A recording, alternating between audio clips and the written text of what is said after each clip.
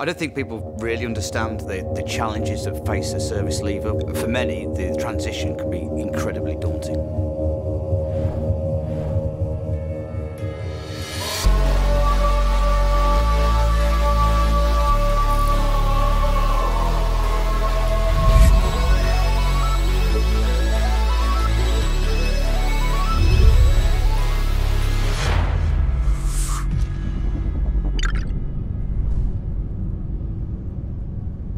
This is going to, and is already, throwing up challenges.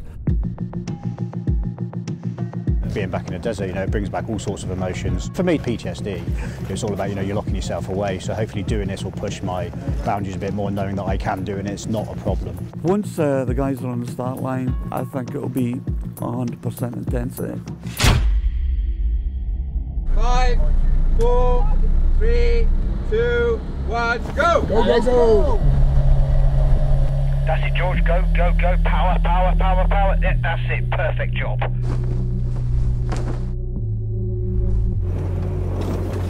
And we're going straight on and we're going right.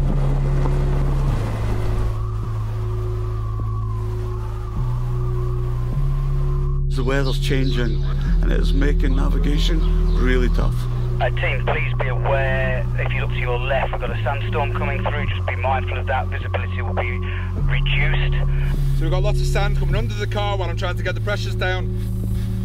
Well, as Carta Rallye goes, it's highly demanding, even for the most fittest and able-bodied people. When you bring people into the mix that are in wheelchairs, with prosthetic limbs, or have got mental health issues, it really ups the ante.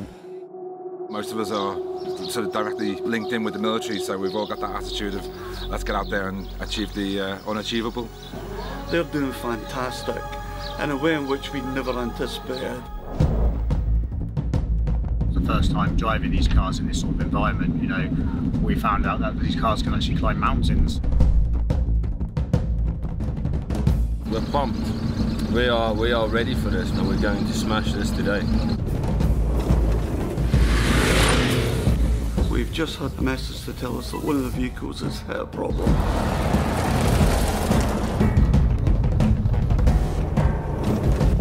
So we actually went through a ditch, misjudged it, hit it straight on.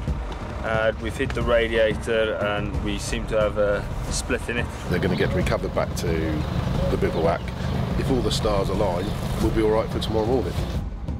It's all shaky like this, but it's really good. So yeah, there's been a little bit of teasing inside the car of who made the mistake, the driver or the navigator. We'll still settle that. So today is the 1st of the Dunes, so a big day for the cars really, and for everybody here because they've not done it before. Let me learn about these dunes. When we go, approach them with gusto, momentum, but not over exuberance. I've only got a little bit of sound. You call it here, you drop the wheel in, and it's actually vertical, and the vehicle just goes off like that, and it's over. Power, power, power, power, Yeah. I'm trying. Power. We're stuck now. Oh, mate, we're stuck.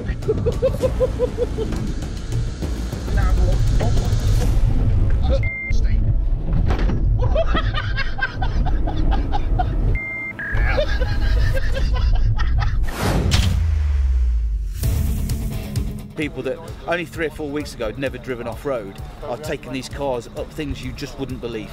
Oh, it's a great team. We are so impressed. I love this place, mate. I love this place, but sand, I've had enough of it. Morale between us all is amazing. It's being around guys in similar situation. Silly salmon! I've done stuff this week that I didn't think were possible, and it's been amazing. It really has. You can't walk, expect him to swim. It's been an absolutely awesome but unforgiving week in terms of terrain and sleep deprivation, but the people and the cars have performed brilliantly. If I'm having a bad day, just think of climbing the mountain in the Duster. Amazing. We've created not just one memory, but a whole series of memories. It's been fantastic.